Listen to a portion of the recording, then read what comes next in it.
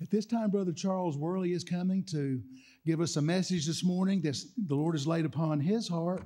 It's always an honor to have him here. He always excites us. He always has some things to tell us that we may never have heard before.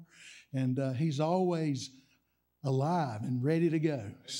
And that's what we like about him, is he's a good preacher, been preaching for a long time. So, Brother Charles, you come. Amen.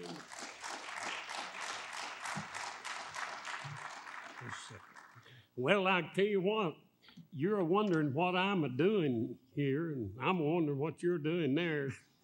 But I'll tell you what, we're all here, and praise God, the resurrection morning. Well, amen. We know good and well that the Lord got up. Amen. That's what killed. They tried to kill the Apostle Paul. He's preaching. He's alive. He's alive. And they said, no, we saw him crucified. But on that third morning, thank God, he got up. Amen. And you know what? That's why that you and I are here today, because he got up. And I'm glad. Thank God. I am glad. Now, the preacher called me. Listen, I love you, Pastor. I wouldn't do this for nobody but him and Jesus. Amen. My wife had some groceries a cooking you wouldn't believe. And but anyhow, we can eat when we get. How many of you are glad you're saved? Amen. Amen. Some of you ain't, but you'll get glad after a while. Amen. It's good to be saved. And it's good to know you're saved. Let me read some scripture. Since I'm the only one up here, I guess this is a one-man show. And I'm the only man up here. I was going to get the piano player. Where is she? To preach, but she's left. Does she ever preach? Not really. Oh, I was just kidding. I appreciate Brother Tracy driving me, coming down. I woke up this morning with heaven on my mind. You know, Luke chapter 24, I don't have a quote, unquote, Easter message. Would that be the way? Well, that's the way it is. Anyhow, let's stand. Let me read this, and then I'll bring you a message, and I hope it'll be a blessing to you. Good to see this crowd here today. I'm always used to saying tonight, but thank God today. Hey, listen now, if you don't come back tonight, you will hurt my feelings. I just want you to know that. If you want to hurt a man's feelings that's already got his back broke and a few other ailments, then you stay at home. But now if you want to make me happy, come on back. And you say, well, preacher, I'm going to go to bed. My God, don't go to bed on Easter. Hey, let's get up and get at it. Amen. I'm just so glad. You know, everybody looks happy. You look like you're awake. Some of you do. And I'll tell you what, you know, that song, Everybody Will Be Happy Over There. Hallelujah. I like the thought. That dear old man, I may have told this, but that dear old man, he said, preacher, is everybody going to be happy in heaven? I said, everybody. Everybody will be happy. Well, he said, I sure don't want to miss it. I said, why is that? He said, to my knowledge, my wife ain't never been happy, and I want to go just to see her happy. Said it. Hey, you know, you can turn that around, women. A man, you know. But I'll tell you what, I'm just so glad, I'm thankful that I'm saved. I thank God You know, you think about where you could be. But I'm glad that Jesus loved me. I'm so glad that he saved me. And so thankful that I could be with y'all, believers in the Lord. I appreciated the dear brother's Sunday school class, and he's talking about, we're nearing the shore, buddy. If Jesus come right now, it won't interfere with anything I have planned. Not one thing. Let me read this. In Luke chapter 24, now upon the first day of the week, very early in the morning, they came unto the sepulchre, bringing the spices with which they had prepared, and certain others with them. And they found, listen, and they found the stone rolled away from the sepulchre. And they entered in and found not the body of the Lord Jesus. How about that? They were all worried about who will roll the stone away. We'll get there, but we won't be able to roll the stone away. Us Christians a lot of times create our problems before we ever get to them. I do. Yeah, and you're a preacher. Yeah, but I'm flesh. Sometimes I worry about stuff that I don't need to worry about because it ain't going to happen. I just praise God. Hallelujah. All of the problems, all the heartaches, thank God they're gone, they're done. And you know what? I'm glad today. As I try to preach, I wanted to say, I just praise God for your pastor. Pray for him. He's going through some rough times, and if I can be just a little help to him and to the Lord, I want to do that. I'm going to talk to you this morning about the burden that we don't have. America is in a shape that's never been before. We'll never be as we used to be. But I'll tell you one thing. There's a better day coming. Father, bless your word. And God, we love you. We thank you for all you are going to do.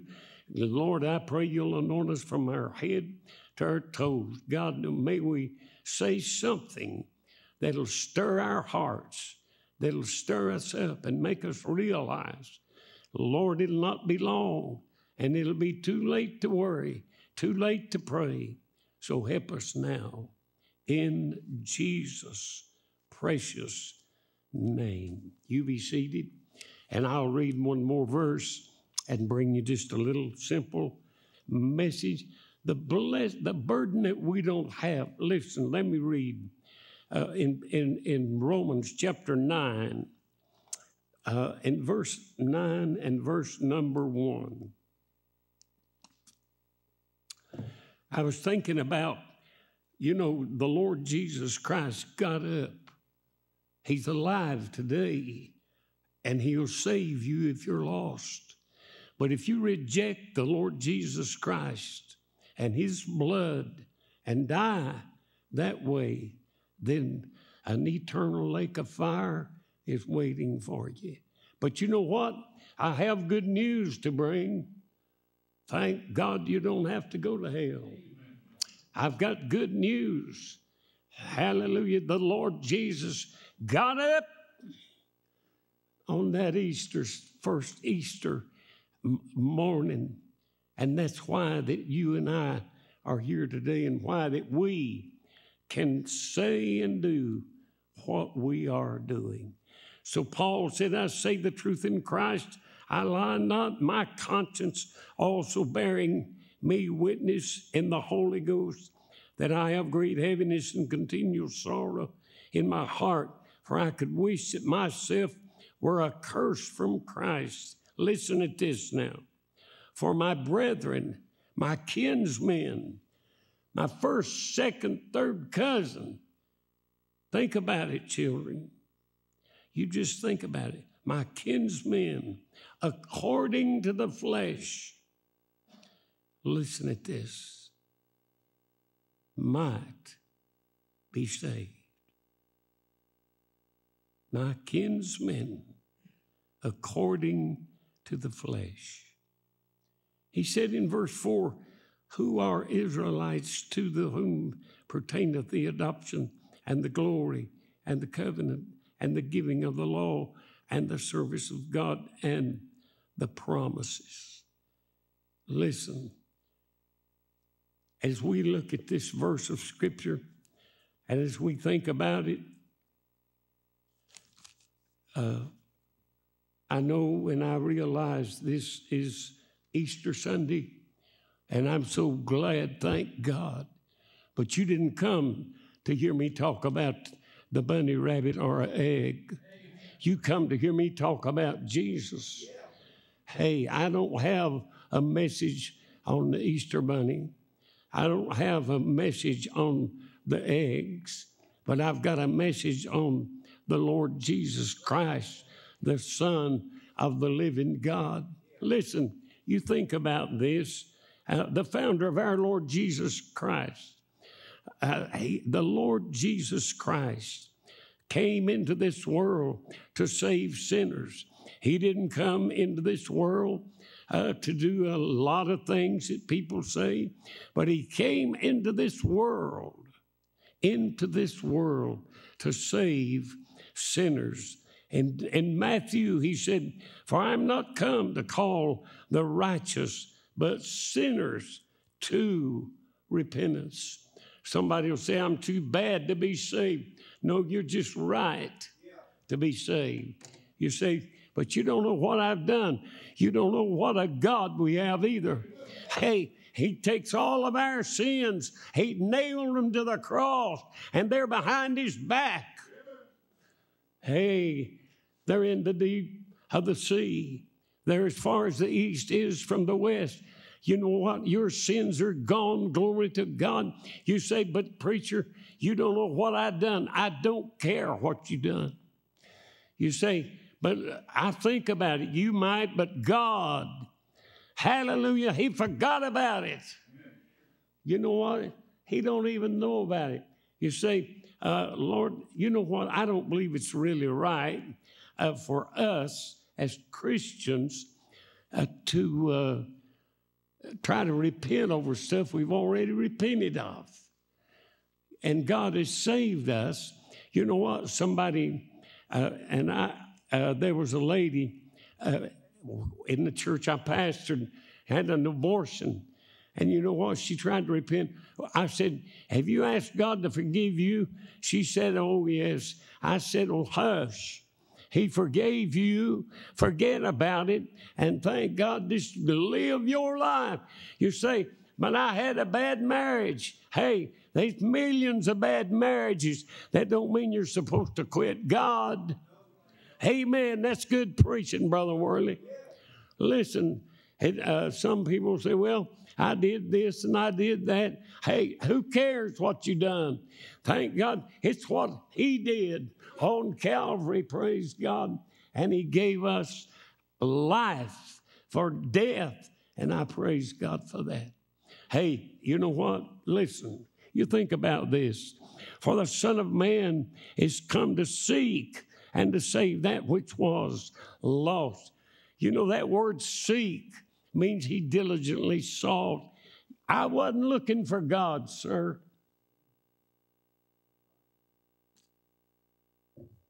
I was not looking for God, but the Holy Ghost came that day. I was walking in my yard, and I told this, and I'll tell it till I die.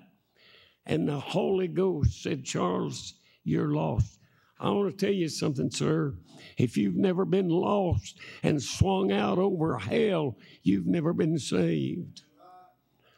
You say, well, I'm just a good old boy. Hell's full of good old boys. That's right. That's exactly right. You say, well, I've been baptized. That ain't worth a flip without the blood of Jesus Christ. I don't know whether you know it or not. You may not be aware of this, but that's good preaching. Amen. If I was sitting out there, I'd amen. I was preaching in a Lutheran church. Yeah. It's amazing how I got in there. But I led this lady to God that was dying, and she wanted me to preach her funeral, and she was a Lutheran. Well, I was in there, and they told me, they said, now don't mention born again, and don't mention saved, and don't mention the blood of Jesus cleanses. I said, why? They said, they won't know what you're talking about. I said, sure enough. I couldn't wait to get in that pulpit. And to say the least, the preacher didn't even look at me when we left. You know, he thought, I told that idiot. But anyway, what I was going to say, I was preaching about the blood and being born again. Heaven's my home. Hallelujah. I'm going there through the blood of Jesus. And I said, that's good preaching. There ought to be 2 or 3 Lutherans, amen. And they was. They said, amen. I said, well, praise God. I'll just keep preaching then. You know what? I'm glad I know who Jesus is. I'm glad I know who he is. And better than that, I'm glad that he knows who I am. Hey, they don't know. I'm glad my name is somewhere besides in the courthouse. My name is in the Lamb's Book of Life. I know what a jail looks like, you know. And I ain't going to tell you some terrible story about me being in jail. I was just in there and right out. Hey, listen. I want us this morning, I know this is Easter, I understand that, but I want us to have a burden for somebody that's not saved. Listen, there's got to be that conviction of a need for somebody. There's somebody in your family that don't know God. There's somebody in your home, they don't know God. There's somebody that you love with all your heart, and they don't know God. And if the phone rang when you got home and the hospital said, come and identify so-and-so, you think, my God, that's my dear brother, or that's my uncle, or that's this or that. You say, we don't want to hear that on Easter. When do you want to hear it? When do you want to hear it? Hey, it's too late to weep when somebody's dead and in hell. Amen. I had a cousin of mine that died, and we didn't know whether he was saved or not. He came around, and we didn't have carpet on the floor, and they were teardrops all the way through there. And I thought, God, if there'd have been that many tears shed while he was alive, we wouldn't have to wonder where he is. We'd know if we could get him saved. Hey, don't let somebody slip through your hands and go to hell. Listen, you think about this. I think about this song, and it gets me under conviction. Must I go and empty-handed? Must I meet my Savior so? Not one soul with which to greet him. Must I empty-handed go? I don't want to go to heaven by myself. I'm sure I've mentioned this before as I've preached here so many times, but I don't want to go to heaven by myself. Hey, I wouldn't want to go to heaven. I want my wife to go to heaven and she's safe. I want my people that I love. I want them to go to heaven. Listen, think about it. My God, we have got to get out. Statisticians tell us that every time the second hand moves, somebody goes into eternity. Many people without God, without any hope, go. The Bible said hell has enlarged itself without measure. I don't know what all that means, but I know one thing. We need to have a broken heart. Charles Worley needs a broken heart for people that don't know the Lord. You say, but there was a fellow at a church I pastored. He said, I shot my daddy and killed him because he was beating my mama to death. He was going to kill her. He said, what would Jesus do with me? I said, if you'll get lost, he'll save you. You say, I don't believe that. You don't believe the Bible. He said, whosoever will, let him come and take of the water of life. Amen. You see, the thing about it is, when you begin to think about somebody dying without God and no hope. Listen, I was coming down I-40, and it said this, the next 5 exits you can get off and go into Morganton. We went by one, and I thought, that's 1, 2, 3, 4. And we went by exit number 5. There was no more exits going in to Morganton.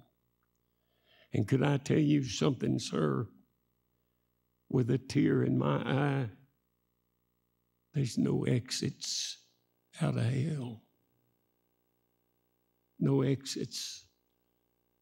Don't ever die without God. Don't ever be caught without God. Listen, you think about, the Jehovah's Witnesses said that there's no hell, and I thought, if there's no hell, I've spent 60-some years traveling, wearing out cars, trying to get people saved. My soul, if there's no hell, I'm the biggest fool that's ever lived. Some people say everybody's going to heaven, going to go anyhow, and everybody else is going to hell. No, if you'll come, he said, whosoever will, let him come and take of the water of life freely. Amen. Thank God, I love that. I'm glad I've had people come.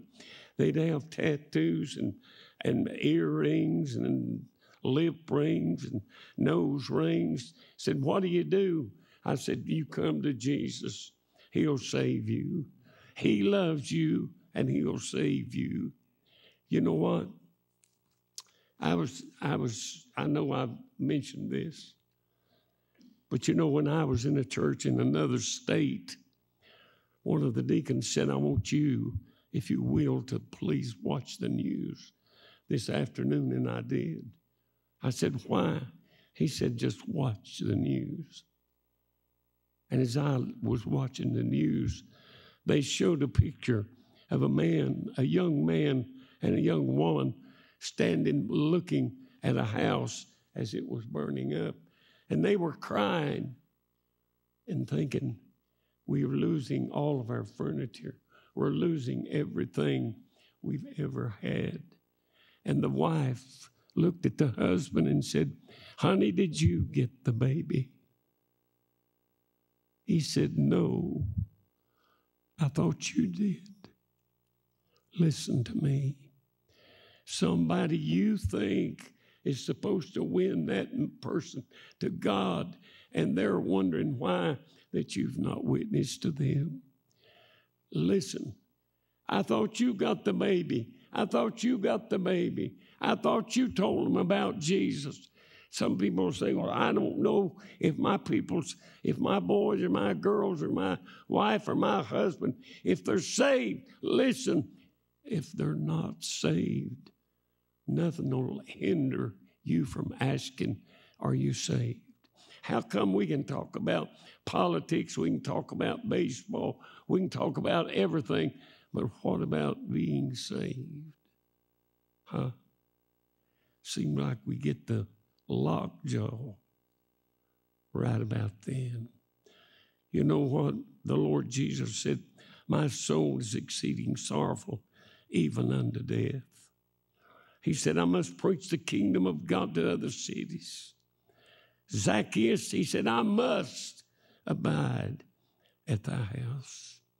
In John 4:4, one precious verse, that woman, she said, I don't give you a drink of water because we don't even speak to each other. Listen, he said, I must go through Samaria. He wasn't welcome in Samaria. But you know what? He told the disciples to go ahead, get something to eat. But he said, I've got to go. And when he was there, I like the way John puts this. It said, he sat thus on the well. And this woman came. She had been married 5 times and was shacking up with that one she was with. Did Jesus jump up, run off, and no. He's wanting water. She said, listen, he said, if you'd asked me, I'd give you water. You wouldn't have to come and drink.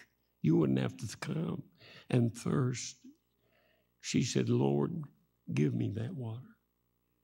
She took a drink of that. I'm glad, glory to God, that I drank of that water one day.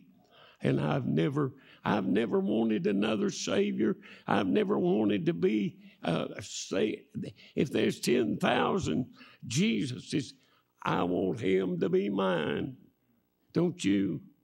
Thank God. You know what? When you think about it, John chapter 4 and verse 4, that woman had been married 5 times.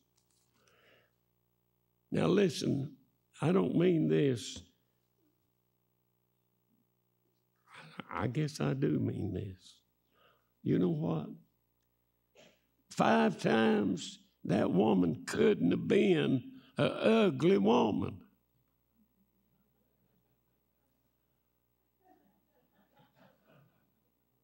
Now you tell me 2 idiots or 5 idiots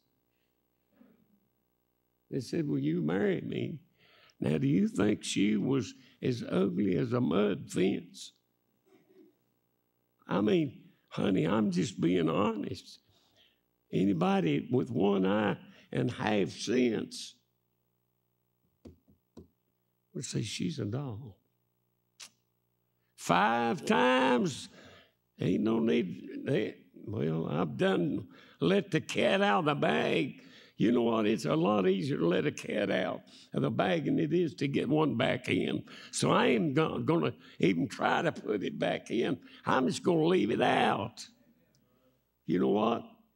Jesus saved her. You know what? Somebody say, well, let her go on to hell. She's nothing but a rip. He said, no, you come to me. I'll save you. And he did. Glory to God, and he will. Amen. Thank God. Listen, you know, she said, I'm going to town. She went to the man's side of town, and they all followed her. And they said, you know what? She said, I want y'all to come and see a man that told me all things that ever I have done. Is not this the Christ? And then he saved me, and the whole city came out. Listen, you take one sinner getting born again. Thank God. And she had a burden. She had a burden. And she went to town and brought somebody with her. You know what? I don't care where you've been, what you've done, who you are. Let me tell you something. In the eyes of God, you were so precious that he laid that hand down and said, crucify me. I'm dying for that person. Listen, you know what? There was this lady. You know what?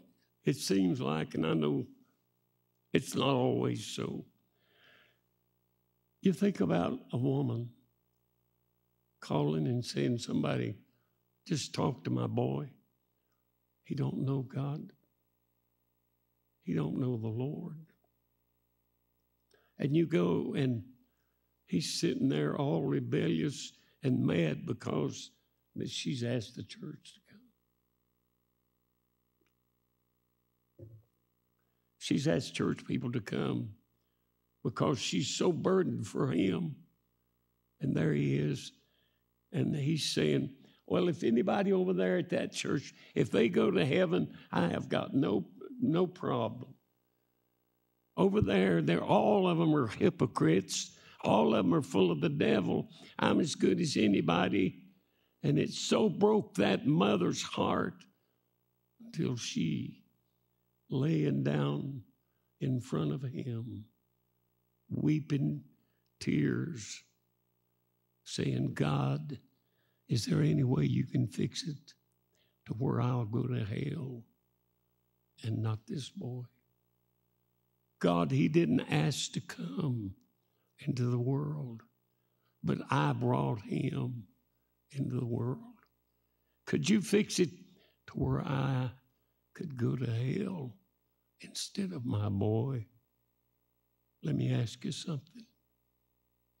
I've never had that kind of a burden. We need a burden, don't we? We need a burden. We go by and we say, invite you to church. Listen, we need a burden that'll put tears in our eyes again. Listen, it wasn't long till that boy got off of that couch, laid down beside of his mama, and said, will somebody tell me about Mama's God? Because somebody had a burden for him. Paul said that my kinsman, according to the flesh, might be saved. Let's bow our heads and stand to your feet.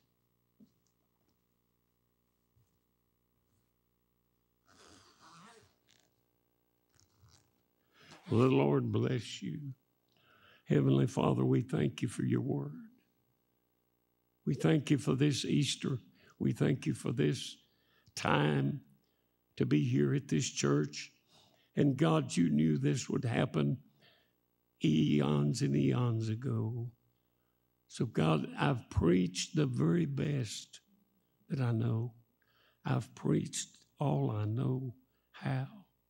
I've preached what was on my heart. And Lord, please, in Jesus' name, don't let anybody go to hell from this congregation. Our heads bowed, our eyes are closed. Listen, you say, preacher, if I died, I know that I'm not saved. I'll promise you, I'll never point you out. I'll never mention it. Would you say, I know I'm lost? Would you just slip your hand up and take it right back down? Anybody? God bless. Is there anybody here and say, preacher, I'm saved, but I'm not living like I should. I need a closer walk with God. Would you just slip your hand up all over this building? And I want to raise my hand. Let me ask you, sister, please, let's play something. Listen, I'm going to ask you a question. You say, preacher, what is it? I'm going to ask you, all of you that are saved, you say, I'm glad I'm saved, but I've got a brother, I've got somebody that I'm thinking about right now, preacher.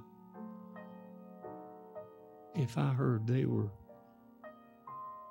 in a car wreck or whatever, and they died according to their testimony, they'd be in hell. I want to ask you if you would come up here to this altar and say, God, my loved one, would you please save them? Would you just slip out of your pew, come up here, stand in this altar, and say, God, save that one closest to hell.